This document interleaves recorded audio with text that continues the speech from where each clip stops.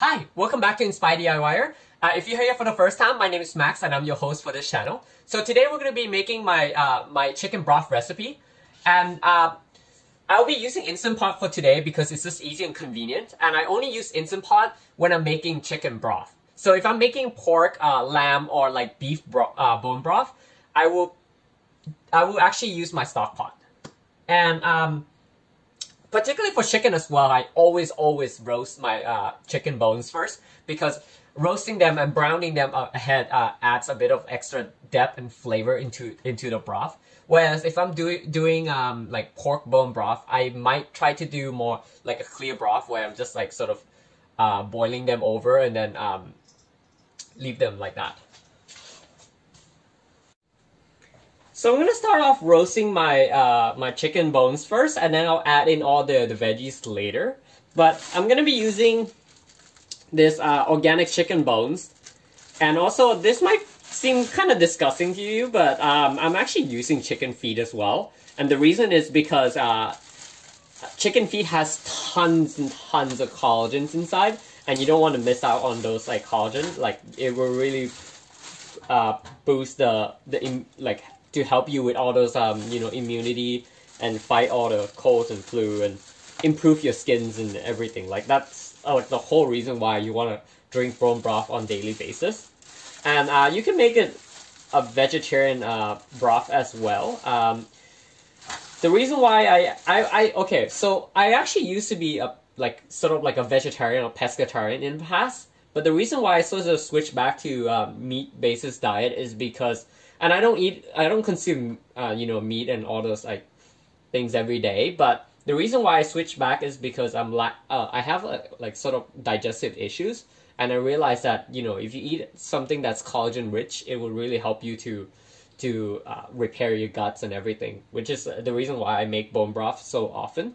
And on this channel, I'm gonna be showing you different variations on how I make my bone broth. So today's obviously going to be the chicken. I might try to do beef bone broth, pork bone broth, and I use it in tons of food that I cooked. So I will show you how I make it in my noodle soups and then all those different types of soup that I do. So I'm going to add a bit of olive oil. Just going to drizzle that on top and then mix them up. Just want to try to keep one hand clean so that I can open the oven later. Okay, so I'm going to be adding a bit of salt. You can use sea salt. I'm using Himalayan salt, and then I'm going to switch over to a different brand after this. I read that this is, I actually bought it already, but I'll show you next time. The Redmond's pink sea salt is actually really good, and they're mined in Utah, so it's more local to here, so less transportation, better for environment.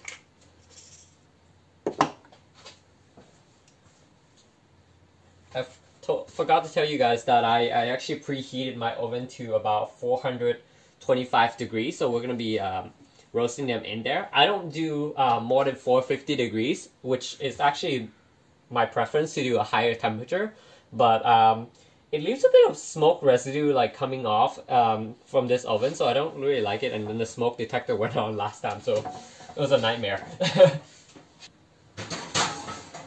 going to leave it roast in there for like 40 minutes or so. You could do half an hour. Maybe I'll do half an hour and then I'll add the veggies in afterward, because I don't think you need to roast the veggie as long. So that's why I always put in the chicken or whatever bones you want to use first. So I'll come back to this and in a bit. Okay, so let's go over the ingredients that I'm going to be using for within this chicken broth. Pretty much anything you see here are actually optional. Like, as long as you really have the chicken bones, that's pretty much like the core. But yeah, you also want to add veggies in there to add it, give it more depth and extra flavor into it. I almost always use garlic and onion into the broth because I think it gives really good flavor into it. But I'm also going to be adding today some carrots. I got these organic carrots that I chopped up. I didn't even peel off the skins, and we can add it straight in. Or we're going to be roasting them. And then I'm going to be adding this bit of stems of whatever's left of the parsley I was using. Gonna be adding a couple of slices of ginger, and then I got this very interesting one, so I'm gonna show you. Making broth is the ultimate laziness because you can use whatever veggies you have left and then freeze them up ahead and then use them. So I got a mix of some green onions and also some fennels. These are the top of the fennels that typically you would toss them away because you can't really eat them. They're very tough, but it's great for adding them into the broth because it smells really good as well. So I'm just going to be cutting these up.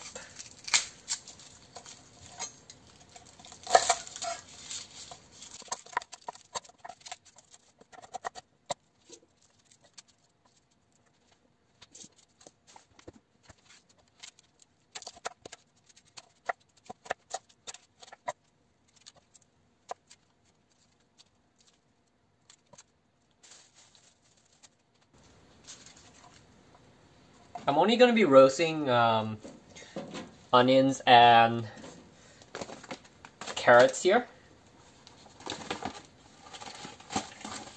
Typically I have celery as well, but not today, so I would also roast it, celery or any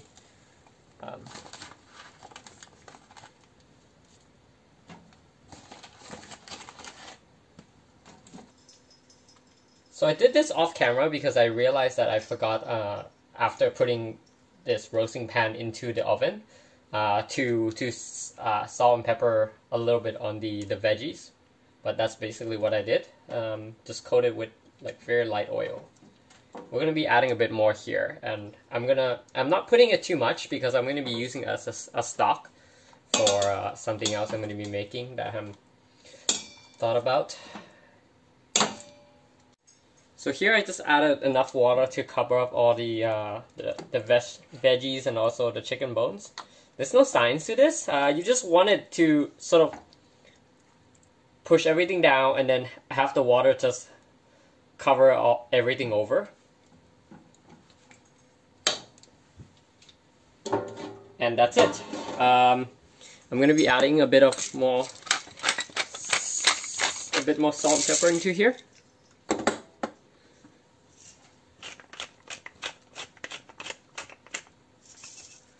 And then we're going to be putting into the Instant Pot. So, with chicken bones, I'm going to do manual mode.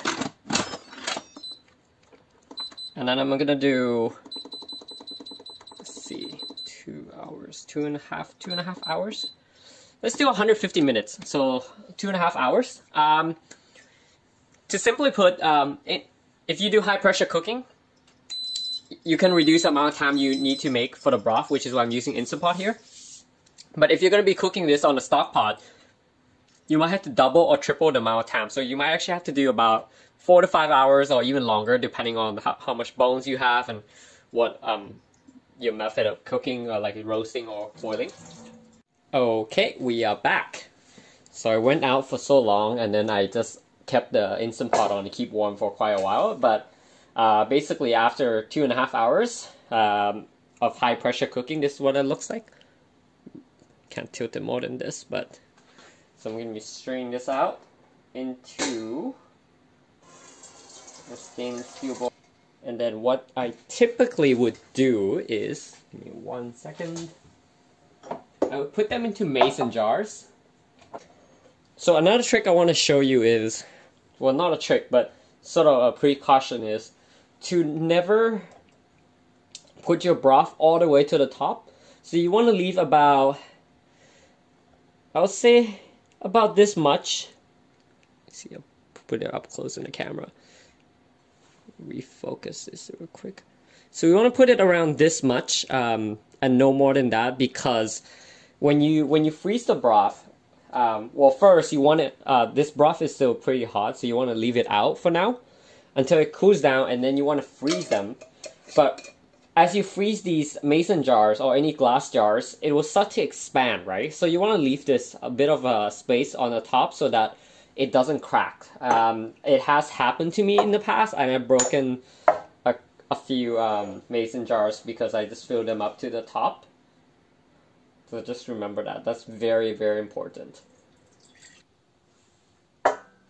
So I think I use about 2 pounds or so of chicken bones and feet, along with a couple of veggies. I think I cut up a whole large onions and then a couple of maybe like 2 medium carrots. Also about that, I can't give a perfect ratio because it really just varies on how much broth or stocks you want to make. Yeah, I would say it makes about 3 liters because I had to count the fact that I didn't fill it up all the way and then got a bit leftover jar. But that's about it. It's actually really easy to make. It's just it can be time consuming depending on what equipment you have. So for me, I use Instant Pot. I was able to leave my home without having to worry it over boil. If you use a stock pot, make sure you use a large one and then keep the heat on low if you're gonna leave your home. It's not recommended to do so in case catches fire or anything. I'm not responsible for that, but the larger the pot, the chance of it being overboiled is pretty slim. But I recommend you to try making your broth at home because it's way, way cheaper than a store-bought. Like, I would say a pack of store-bought for these would be like $10 already. That's how expensive it is. Like, at least in the local butcher that I go to, even though I really like them, but well, all the broths and stocks are very expensive. And with that said, if you like the content, please subscribe, and thanks very much for watching.